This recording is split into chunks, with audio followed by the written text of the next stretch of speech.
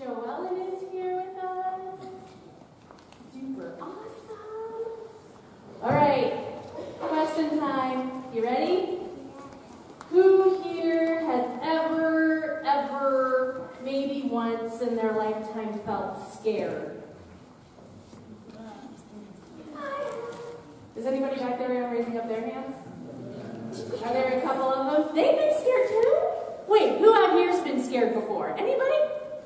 Whoa! Okay, so if being scared is something that everybody feels sometimes, what are some things that we can do when we feel scared? Anybody have ideas? What do you do when you feel scared? What do you do? Snuggling up with stuffies. I think that is pretty awesome. Yeah? Hide underneath the blankets, but not your eyes. Very good, so you can still see. Yes. What do you do?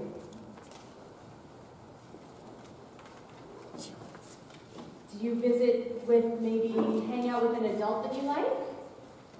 Spending time with adults that you like? Snuggies, cozy blankets. You know what I do sometimes when I get scared? What? I like to sing. I like to sing when I get scared. And I sing songs that make me feel strong or make me feel hopeful. The one that we started our worship with today is one of the ones I like to sing. Do you remember what we were singing? This little light of mine. Sing it loud. I'm gonna let it shine. This little light of mine. I'm gonna let it shine. This little light of mine. Real loud. I'm gonna let it shine. Let it shine. Let it shine. Let it shine. That's a great song when I'm feeling scared. And I especially love that verse where it says, don't let no one blow it out. I'm gonna let it shine. Right? Because it just is like, no one's gonna stop me from shining. Ha ha ha. Right? Even if I'm scared. That's a great song. We also learned another song last week, and we're gonna learn a little bit of this one again, and I'm gonna give you the words so you can take it home and sing it with your big people this week. And if you weren't here last week, it's okay, because I'm going to teach it a little bit this week. Okay? And one of the things that I was doing last week is I was doing a little bit of sign language to put one foot in front of the other and lead with, what does this, with love? And this is the sign for love. Kind of cool, huh? Can you do that? Love? What does it feel like when you're doing this sign? Does it kind of feel like you're getting a hug?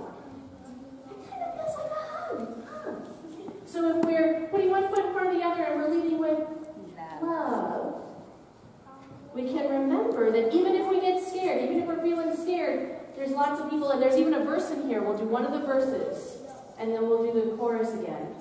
And then you can take this and take it home with you. And there's a video online on Facebook and in our chat group that your parents can play for you. And you can sing this with the woman who wrote it.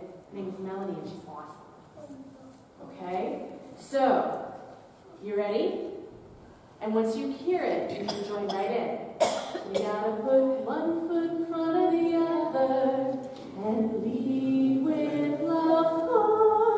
One foot in front of the other and lead with love. You gotta put one foot in front of the other and lead with love.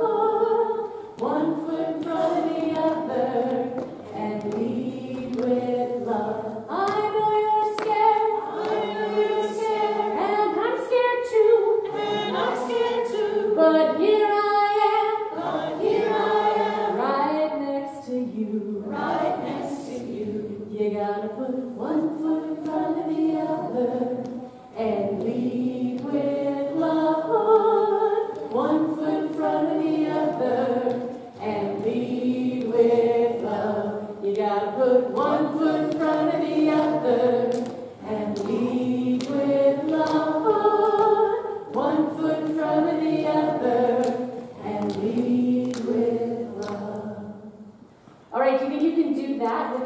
voice when you're feeling scared at home?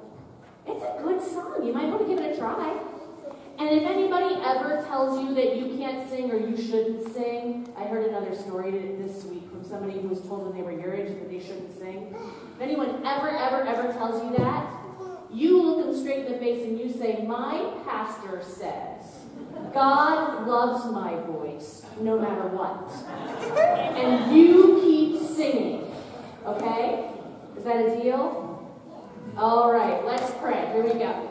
Loving God, thank you for loving us. When we get scared, help us to do things to feel strong. Amen. The Holy Gospel according to St. Matthew, the 5th chapter. You are the salt of the earth. But if salt has lost its taste, how can its saltiness be restored? It is no longer good for anything, but is thrown out and trampled underfoot. You are the light of the world. A city built on a hill cannot be hidden. No one after lighting a lamp puts it under the bushel basket, but on the lampstand. And it gives light to all in the house. In the same way, let your light shine before others so that they may see your good works and give glory to your Father in heaven.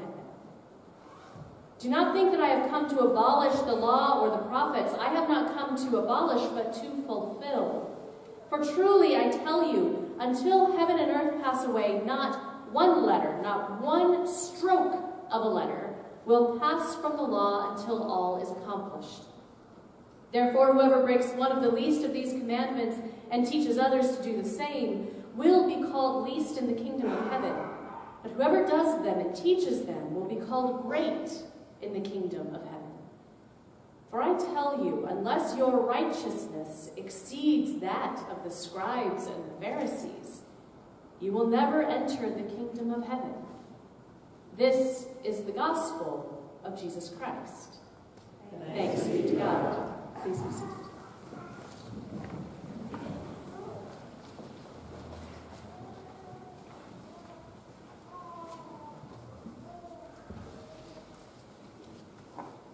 So last week, we began our journey through chapter 5 of the Gospel of Matthew. And does anyone remember how I referred, who was here last week, and some of you weren't, and that's totally okay. Just want that out there. Does anyone remember how I referred to those verses? As cross-stitch verses, right? So these are verses that are so familiar to us that perhaps we make them into cross-stitch patterns, right? And in some ways, we think of these as containable verses because we can make them pretty and we can put them behind some glass and leave them on our wall. But perhaps also these kinds of verses are more than something we hang on our walls, right? So we looked last week at Micah and the call of what the world is. And then we looked at the Beatitudes and the promise of the kingdom of God. And just like in cross-stitch, where there are two pieces to each stitch, we have these two pieces that we hold in tension. The world as it is, and the world as it is promised. Our cross-stitched verses. And what is this, again, in sign language? Love. It is also an X, which is the first letter in the word Christos, and it gives us our cross.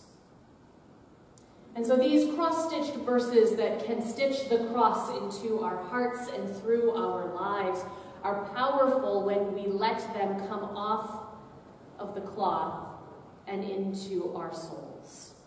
And this week we continue with Matthew 5, this whole chapter which we hear frequently. And we get another section of this text. You are salt. Don't lose your saltiness. Be salty. You are light. So shine. Verses that are very familiar.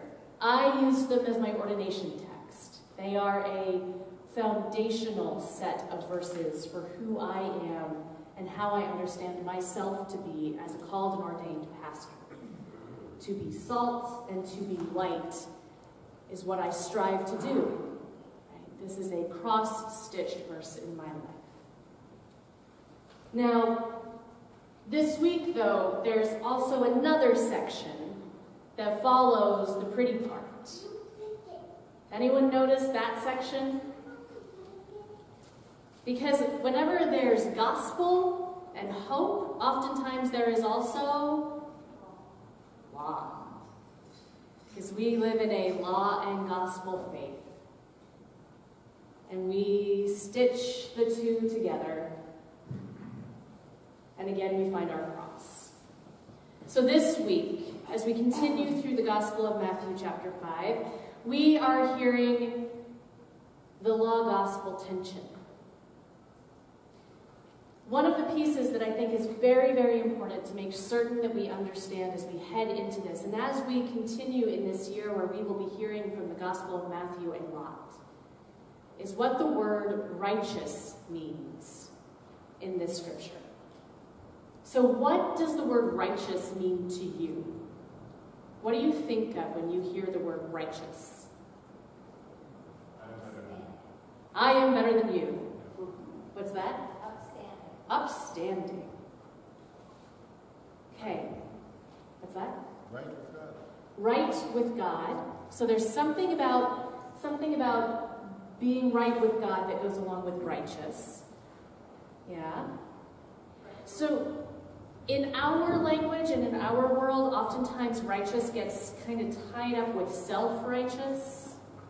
And that better than you kind of stuff starts to leak out. And we have a hard time with the word. But in the Gospel of Matthew, the understanding of righteous is less about being perfect or being good, but it is in order to be good with God. It is more about finding how do we be in good relationship with one another. And in being in proper relationship with one another, we are in proper relationship with God. That's what righteous means. So when Jesus comes to John, and the very first words that Jesus says in the Gospel of Matthew are with John the Baptist at the Jordan. And John's saying, no, no, no, no. You are way cooler than me. You should be doing this baptism, not me. And Jesus' first words in the Gospel of Matthew are, this is how it should be for all righteousness to be fulfilled. You have to baptize me for us to be in right relationship with one another. That's what this is. For me to enter into this ministry, understanding who and how I am in relationship with other people, I need to be baptized by you. Doesn't matter what you think of me. It's about right relationship and understanding how we fit together. So in the Gospel of Matthew, sometimes we can get a lot of stuff that sounds like, if you don't feed the poor, you are not in good relationship, then you are awful bad. If you do not do the works, you are bad, right? We get this works righteousness stuff that is really easy to trip up on in the Gospel of Matthew. And we hear passages like we heard today. Not one stroke, not even like a single stroke of the pencil of the law will disappear before the end, before these things will come to be, right? Like the law is sticking around. I'm going to give you grace, and I'm going to love you no matter what, but you still got to do the stuff. The tricky part for us is to understand that we don't do the stuff in order to get God's love. That's not righteousness. That's not proper relationship.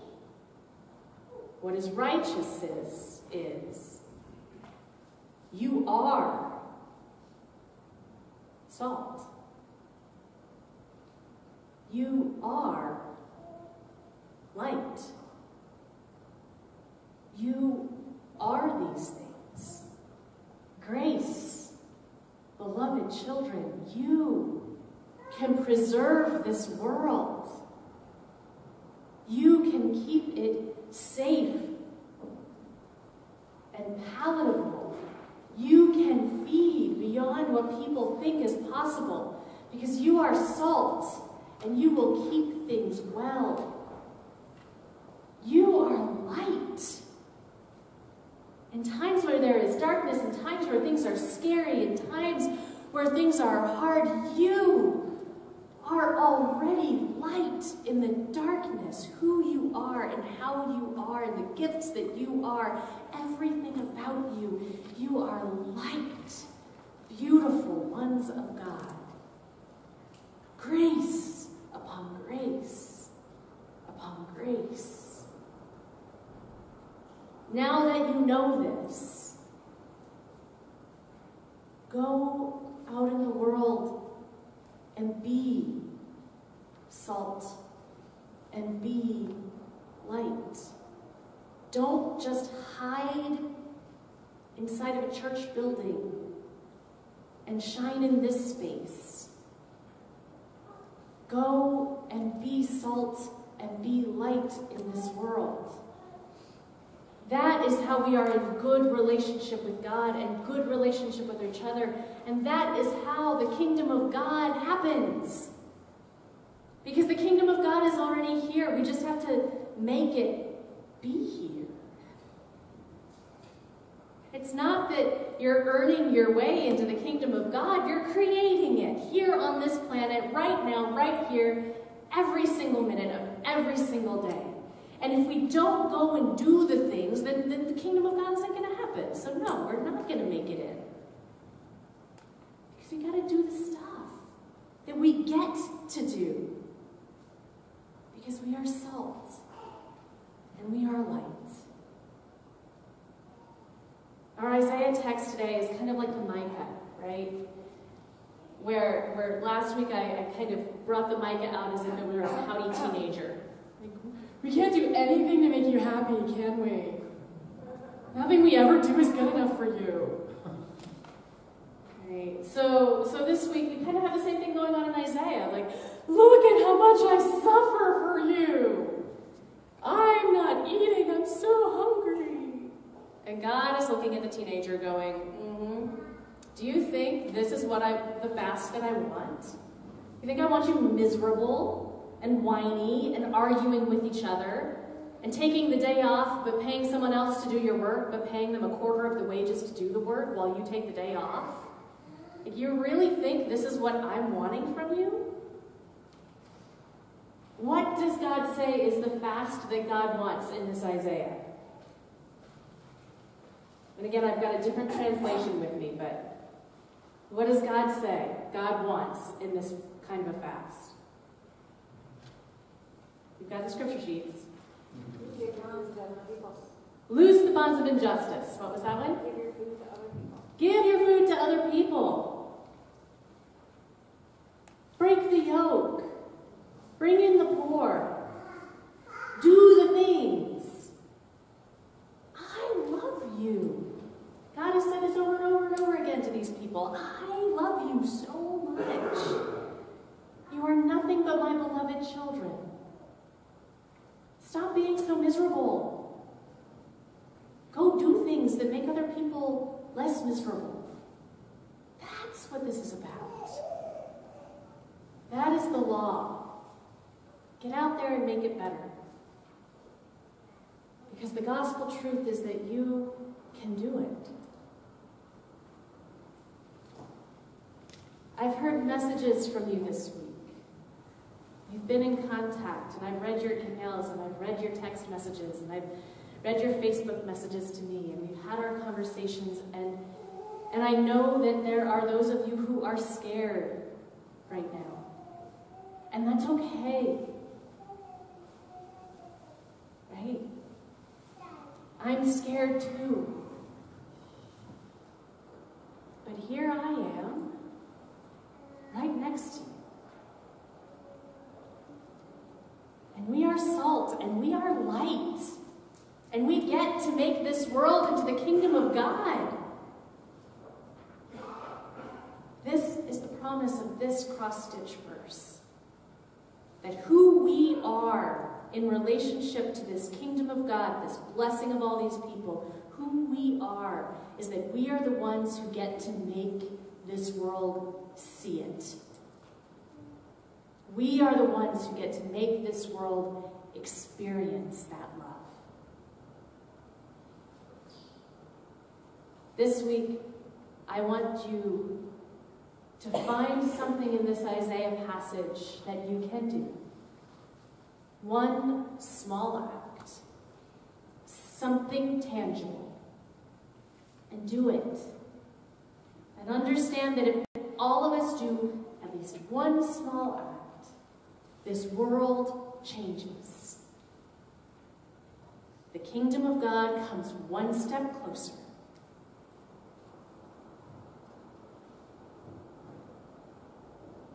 You are salt. You are light. Hide it under a bushel. No. I'm gonna let it shine. Hide it under a bushel. No. You can be louder. Hide it under a bushel. No. I'm gonna let it shine. Hide it under a bushel. No. I'm gonna let it shine. Let it shine. Let it shine. Let it shine. Go shine, beloved children of God, with all you've got.